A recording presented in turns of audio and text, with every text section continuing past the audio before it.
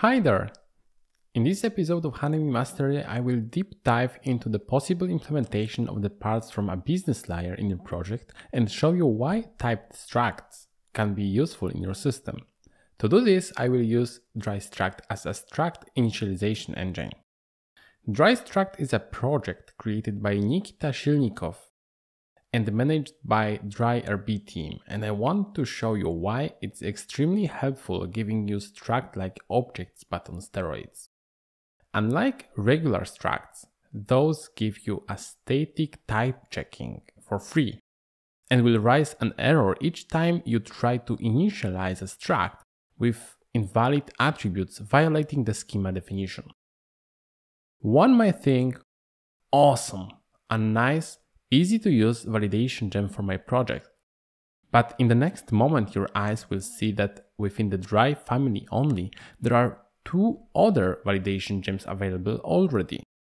Those are DRY schema and DRY validation, both great and together fulfill all needs of anyone who needs to validate anything. But more importantly, on the official website, you can find a section addressing directly the question of validating data by using DRY-Struct. It basically says that validating data with DRY-Struct is totally possible, but you are asked not to do it as it's designed to work with already valid data. What? You might now be wondering in which scenario you might need a type check if the data is supposed to be valid.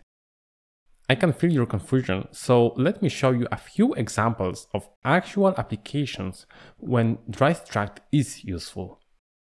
Event-sourced systems. The first example I came up with is when you want to get benefits from the event sourcing in your applications. In such systems, one of the most important rules you would like to follow is that what happened, happened. It means when you publish an event, you should not remove it from the log or even update its data or structure. Most of the event stores don't even allow such a thing to happen by not implementing an interface for updating published events. Therefore, it's extremely important to be sure that every event in your system has a valid structure and all data they carry on are of a proper type. This is one example of when DRY-Struct can be useful. No matter if there can be a bug in the validation logic of the API interface or at any point of the processing, by using DRY-Struct, it is not possible to even instantiate an event with inappropriate data. Let me show it to you by an example. First, I will add a pre-setup script where I require DRY-Struct. Then create my local types module in case I would want to extend it later, and create the base event, including my types module in it. Then I'm going to define my business event. Let's say I want to track an event in the system where money is sent to the user.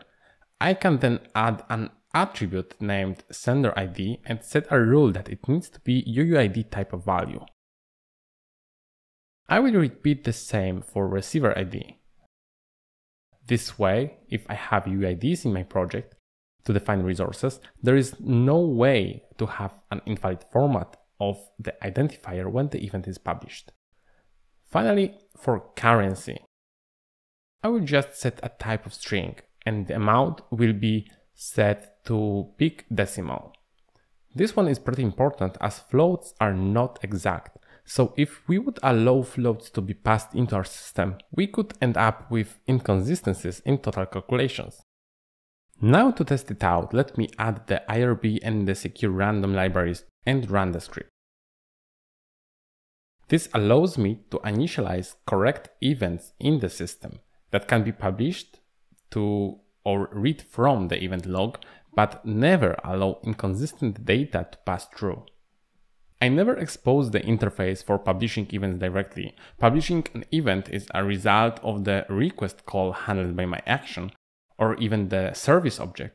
So the parameters, which are my input, had already been validated, and the request had been authorized before. At the point where an event is initialized, there should not be any validation issue whatsoever, and if there is a problem, it certainly is unexpected, so the error reason is completely accurate behavior. This way I can model my business logic without worrying about validation errors, and just test each part of the system in encapsulation, being sure that it's not possible to publish anything that violates the application state. The second example touches commands or service objects. Even if you don't want to make use of events in your system, it's possible you will be interested in using the CQRS pattern in your application, or even just extract your business domain layer aside from the framework part and communicate with it via service objects. The rule is similar. A command or service directly affecting your business domain state is something that can be called from multiple places. For example, API endpoints, rake tasks, background jobs, process managers, or in Rise, callbacks. All of those cases already have input data pre-validated, as I have shown in episode 7.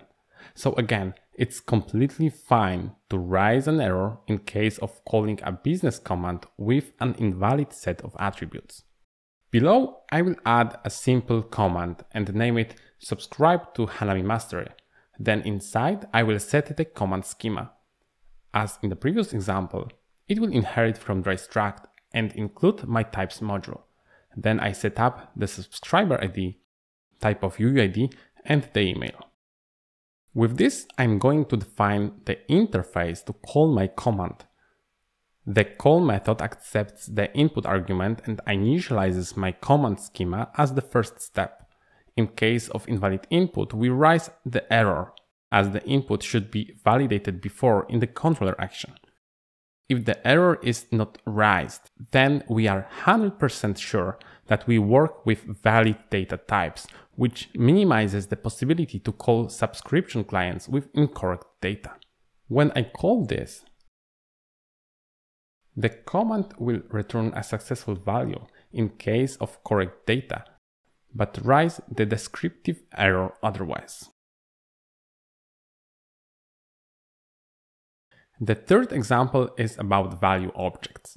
It's one of the most useful cases for using DRY-Struct, in my opinion. I can't count how many times I have seen undefined method errors on nil class in Ruby. And having the type check verification on arguments passed into the value object practically eliminates such errors. It raises an error during the value object initialization, but with a way more detailed error message, which helps a lot in debugging and testing your application. Here is an example of simple gender value object where you can initialize the object using integer, and in case of passing an invalid value, you get an error similar to integer invalid. By setting the type and restricting the minimal and maximum value, I can eliminate the possibility to set gender value yet unsupported by the system, while keeping this thing easily extendable in the future. For now, let's just add 2i and 2s methods. You can see that setting the type validation check on the value attribute simplifies a lot the whole class. I don't need to care about casting values, and I don't need to consider the case where value is out of supported range.